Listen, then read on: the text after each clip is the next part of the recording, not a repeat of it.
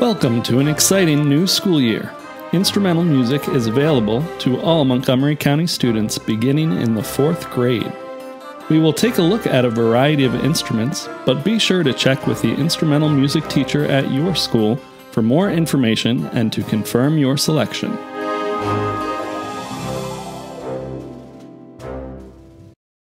Hi, I'm Holly Pasquale, and this is the flute. The flute's a great instrument. You play the flute by blowing across the hole almost like you would a bottle if you wanted to make a sound.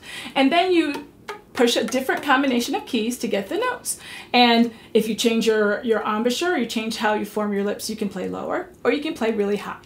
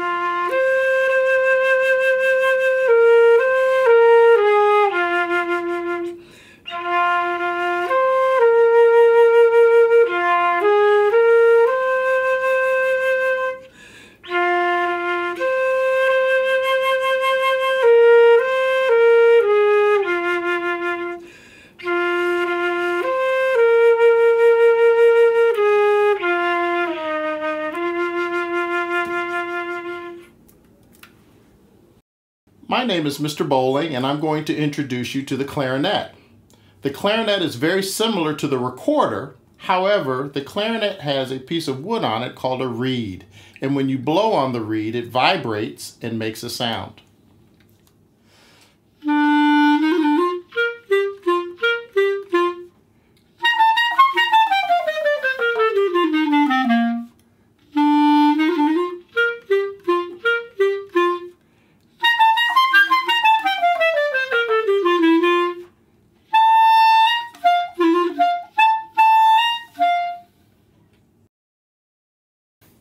Hi, I'm Mr. Stevens. Today I'm going to be showing you the saxophone. The saxophone is a woodwind instrument, even though it's made of brass. The reason it's considered a woodwind instrument is because when you blow into the mouthpiece, there's a little piece of wood here, we call it a reed, that vibrates, and so when you blow into the mouthpiece and vibrate the reed, that's what creates the sound. One cool thing about the saxophone is it commonly plays both classical and jazz music, so this is a little jazz tune for you.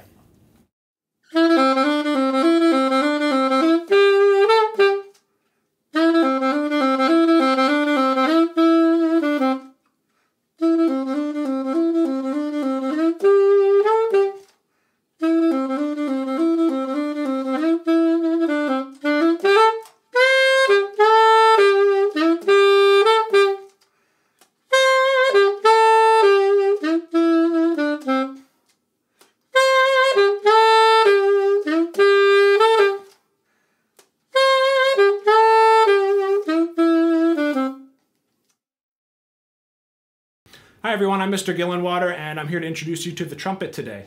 The trumpet is one of our brass instruments, and you might be noticing that my instrument is actually silver, but you can make a brass instrument out of any metal or really any material. They even come in plastic.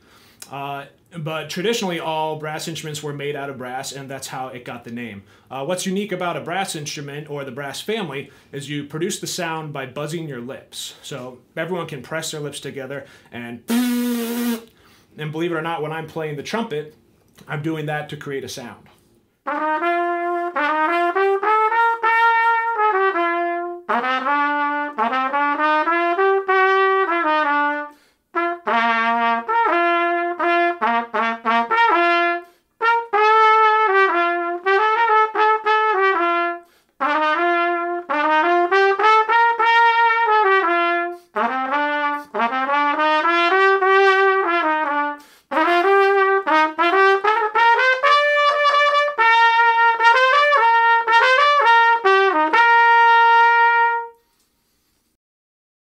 Hi guys, my name is Mr. Dowling. I play trombone, and so I'm demonstrating this today.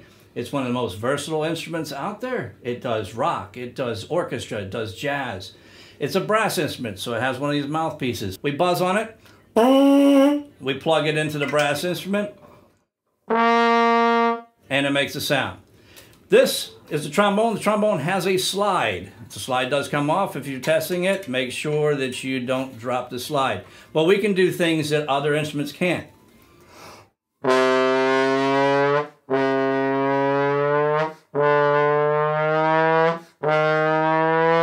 We can sound like cars. All right, that's called a glissando. So I'm going to play a piece that demonstrates the glissando for you guys. And I hope you choose the best instrument out there, the trombone.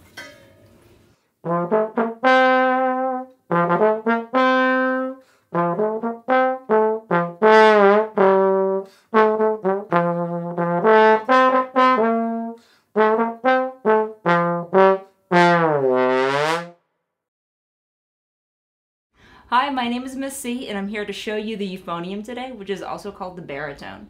The euphonium/baritone is a member of the brass family. It has valves like a trumpet, but has a mouthpiece that's about the same size as the trombone. The euphonium and baritone get to play really cool musical parts, including melodies and really beautiful sections.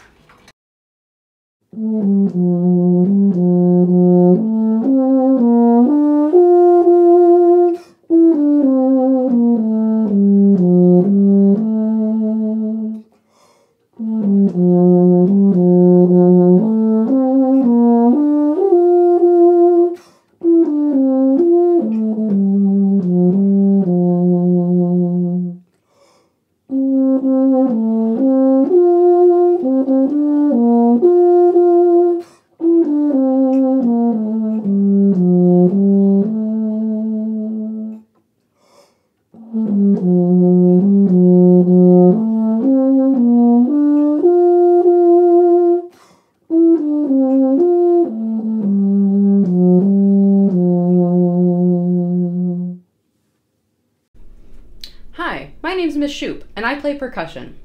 Percussion includes a lot of different instruments. In fact, anything that can be hit or struck with a stick or mallet is a percussion instrument. As a percussionist, you often start with the bells. The bells are laid out like a piano, but instead of keys, we have these metal bars that you hit with mallets.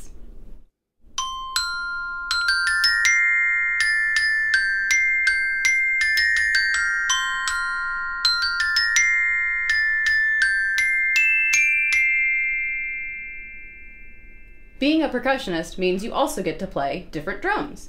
This is the snare drum. The snare drum is unique because it uses wires on the bottom, called snares, to give it its distinctive sound.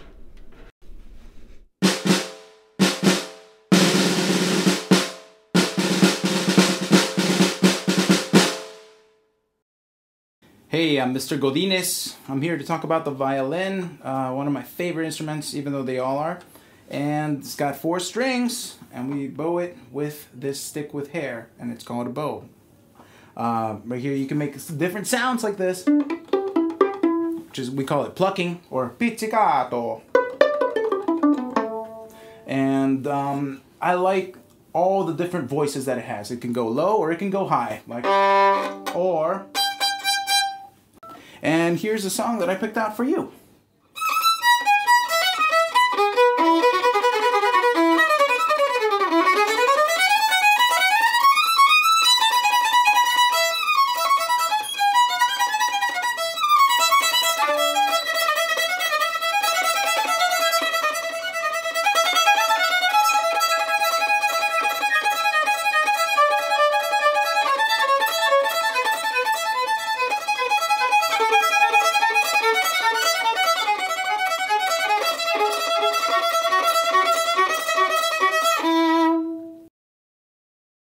Hi, I'm Mr. McAllister. I'm here to show you the viola today. Like the violin, the viola has 4 strings, and you can play it by plucking or with the bow.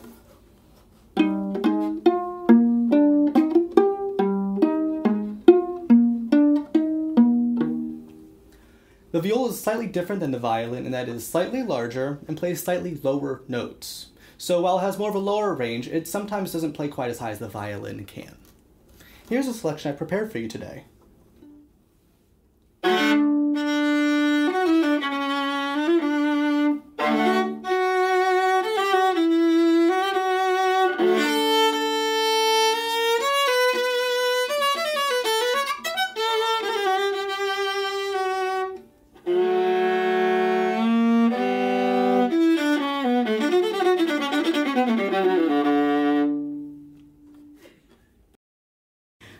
Miss Mathis, and this is the cello. The cello is like a large violin. It's the exact same shape, but it's a lot bigger. And so big we have to sit when we play it. I can play the cello plucking.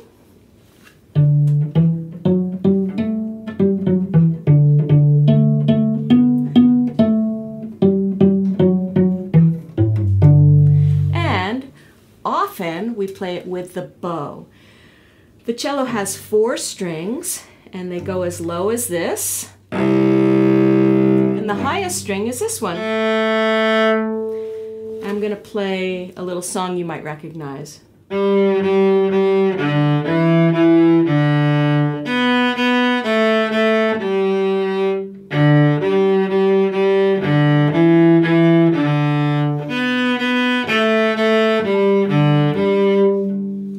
And that is the cello.